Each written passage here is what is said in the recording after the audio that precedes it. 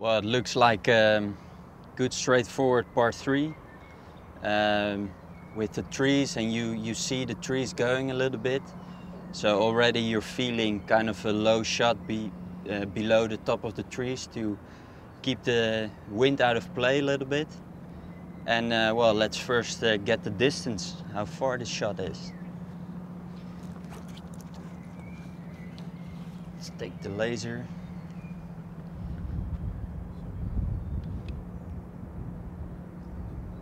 $175 meters. Well, I've got a laser without slope, but I guess it's about 7 or 8 meters downhill.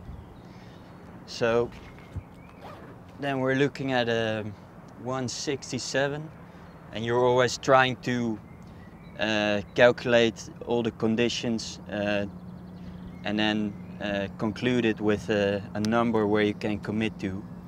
So we're at 167 now. Looks like the wind is helping a little bit.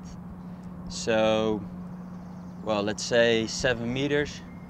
So we're looking at a 160 meter shot. And for me, that's a normal 6-iron. So this pin is on the right. So then I would tee it up on the left to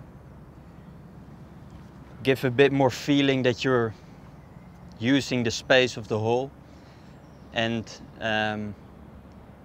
while the wind is down off the left, and the pin is on the right, I'm gonna try to let the wind bring it towards the pin a little bit. So a slight fade shot and let the wind do the work. For the fade, you just want to hit it from your setup, and that means you want to get all your lines pointing left compared to the target line. So that causes you're swinging outside to inside compared to your target line. And well, you can, just by adjusting your setup, you can make the same swing.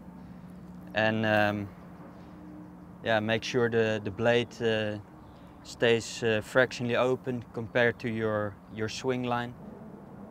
Ball a little bit left in the stance.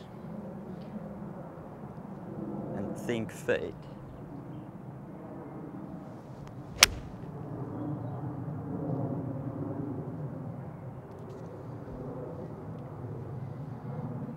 Well, with the draw you keep the club face on target again, but then you put it more right in your stance.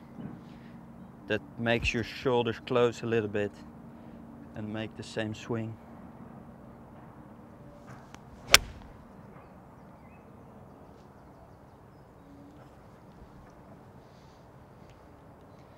And not push it that much.